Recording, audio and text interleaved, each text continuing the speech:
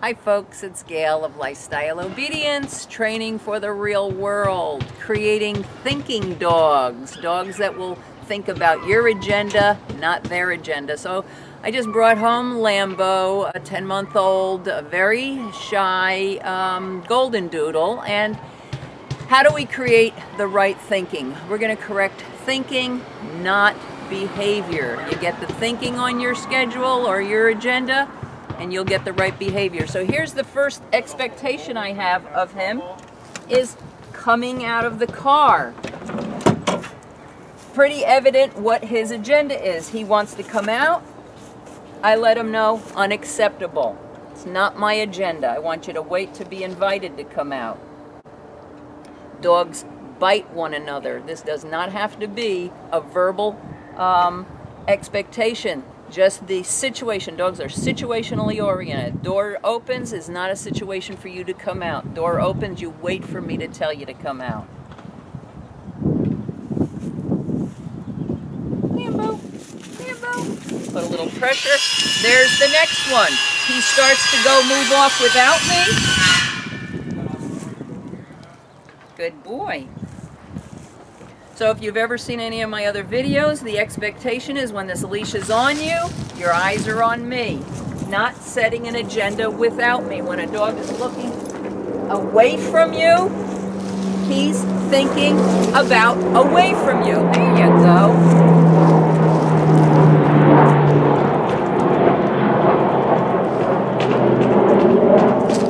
If his eyes aren't on me, he's not thinking about me.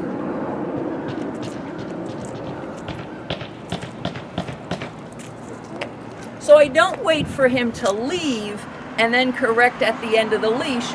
I correct when he takes his eyes off of me. My expectation is much higher than the dog leaving and being already at the end where he could have made a whole bunch of decisions. This is going to correct a lot of that dog reactivity on the leash. If your dog cannot take his eyes off of you and he has to be thinking about where is the handler all the time, he doesn't have the opportunity to, oh, here comes a dog and I'm going to explode at the end of the leash. Look at this now. I'm going to move out of his line of vision. There's, now I'm going to praise. He didn't move with me because, as I said, he's really shy. Not a lot of good socialization for him. So he's not this happy-go-lucky guy and on the initial meeting.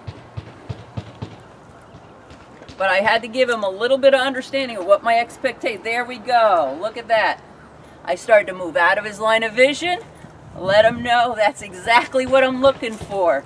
So he starts thinking, how did I get Gail to be so lovey-dovey with me all of a sudden?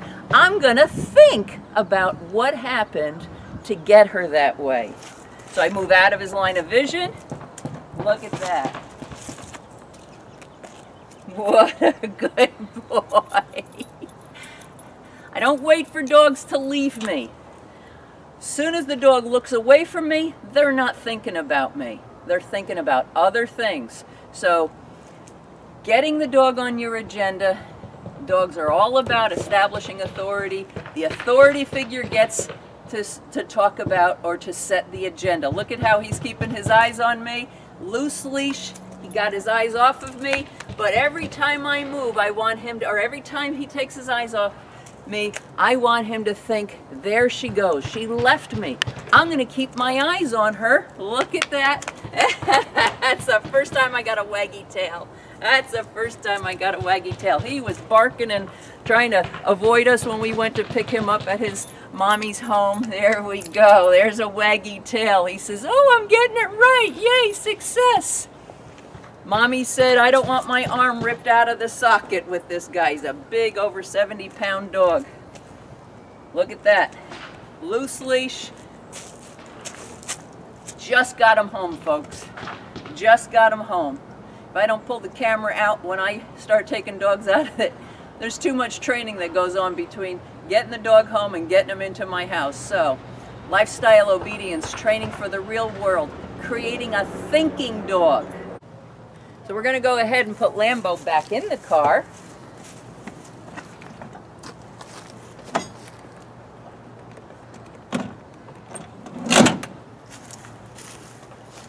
close it all up. Go ahead.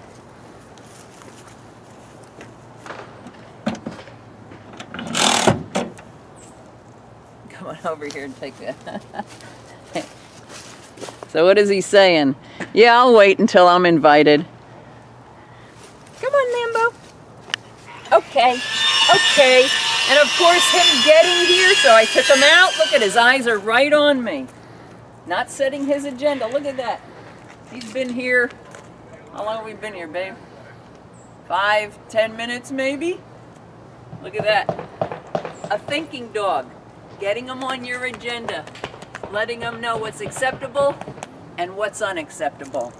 There's a lot of training out there to mark what you want, but there's not training out there to mark what you don't want. When dogs spend more time telling each other, "Arr, don't be doing that, I'm gonna bite you. Arr, don't do that, I'm gonna bite you." So I do a marker of what I don't want. I move out of your line of vision, you're gonna run out of leash. 10 minutes, folks. A thinking dog. We're just gonna head over to the house now.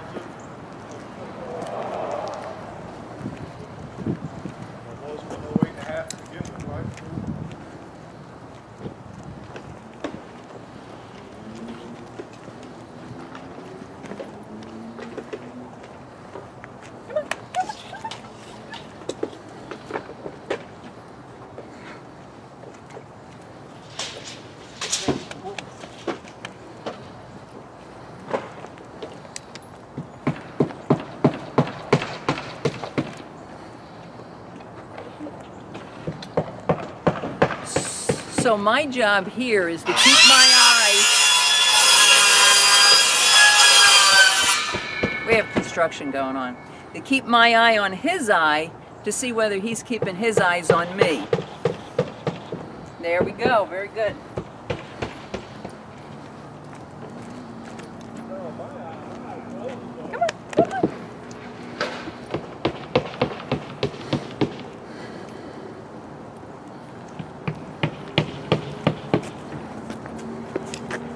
Hurry up, go potty. Hurry up, go potty. Very important to have a term to go to the bathroom. He doesn't set the agenda to stop and go to the bathroom. I gave him permission even though he did stop. Come on.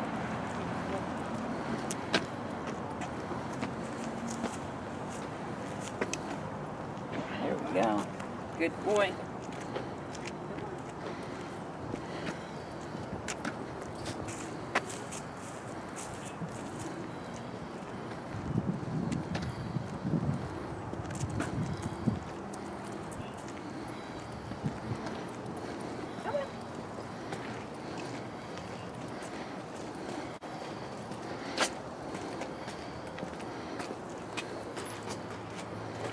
Again, once he takes his eyes off of me, he's setting a different agenda other than mine.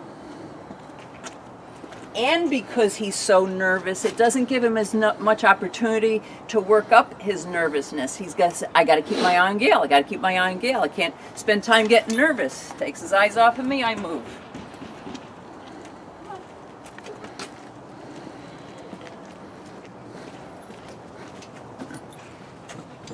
All right, first day of our 3 weeks. God bless. There's Lambo meeting Sio Bear for the first time. Sio Bear is just about a year and a few weeks. And Lambo is 10 months old. And I think they're going to be great friends. Yeah. There you go.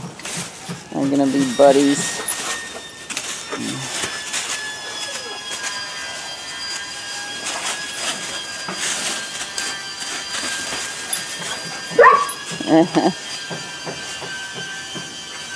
That a good boy.